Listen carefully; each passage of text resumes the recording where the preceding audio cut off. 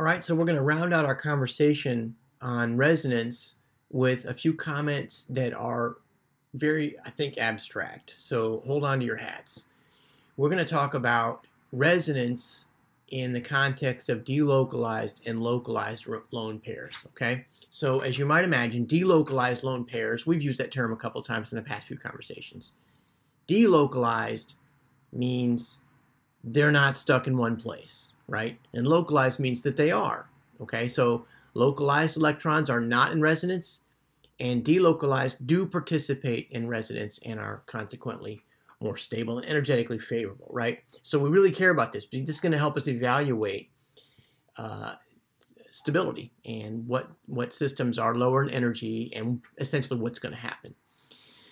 So, and you'll be able to recognize what is a delocalized and a localized pair of electrons, but it's going to take some thought. All right. So, first of all, to be delocalized, a lone pair of electrons has to be adjacent to an atom with an unhybridized p orbital. Whoops. Whoa. Let's go back. Has to be adjacent to an atom with an unhybridized p orbital. Okay. So here I've got a pair of. Let me get my marker out here. We're talking about delocalized now, right? Okay, so here I've got a pair of electrons, right? A lone pair of electrons. And can you see that right next to it is an sp2 hybridized? Let me write that down so you can see that. Let me go orange. This carbon is sp2 hybridized, which means it has an unhybridized p orbital there, right? So since it has an unhybridized p orbital, then these electrons can go into it. They can go here. You've seen this in previous conversations. We've done this before. And these guys can go up here, okay?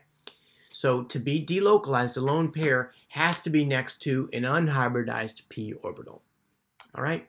So let's go and look at a specific example. In one structure, the nitrogen is sp3 hybridized, and the other indicates the sp2, the nitrogen is sp2 hybridized. Which is it? Look at this.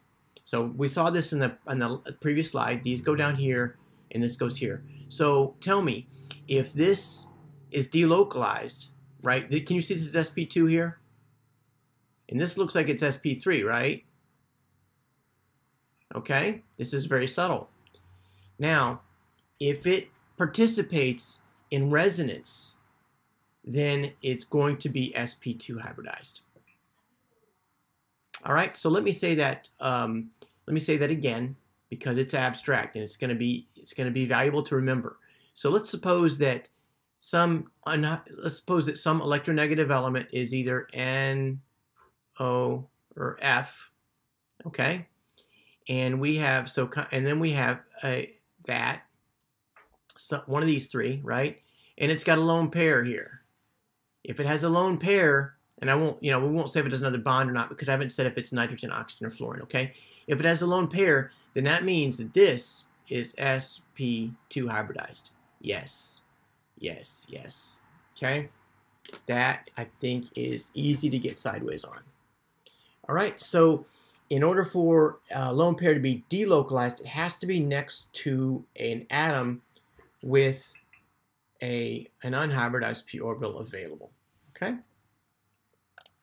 So let's look at a picture of that. You can see, actually no, I don't have a picture of that. Sorry about that. What I want to show now here is when is that not true? Okay? When is it not true? Because look here.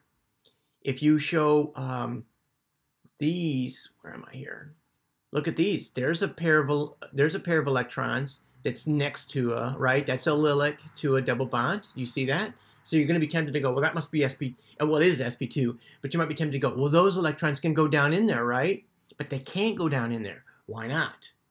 They can't go down in there because that lone pair, don't forget that this shape is trigonoplanar, right? And so that lone pair of electrons actually in the plane, and it cannot get parallel. It cannot get in line with these other unhybridized p orbitals. Okay? So it's perpendicular, right? It's orthogonal to those other unhybridized p orbitals, and it cannot get overlap with those other unhybridized p orbitals. That makes it stuck. So watch out for this.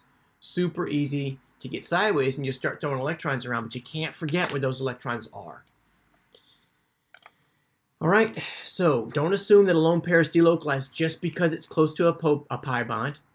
As a general rule, you can assume that when an atom possesses a pi bond in a lone pair, they will not both participate in resonance.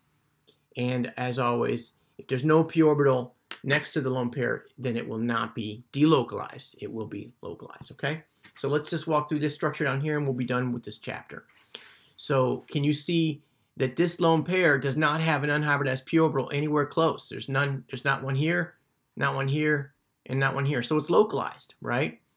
What about this lone pair of electrons, right? So that hydrogen is out in the plane, and this is allylic to that one. Oops, I don't want that arrow. That's curved arrow, right? If we're going to use curved arrows, let's use them right.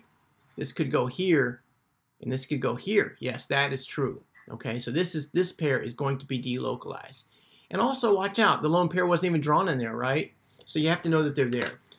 Well, I promised you at the beginning of this series of conversations that if you got used to shapes and formal charges and structures and lone pairs, then you would be set. You'd be ready to understand this stuff deeply. So go practice those things. Good luck.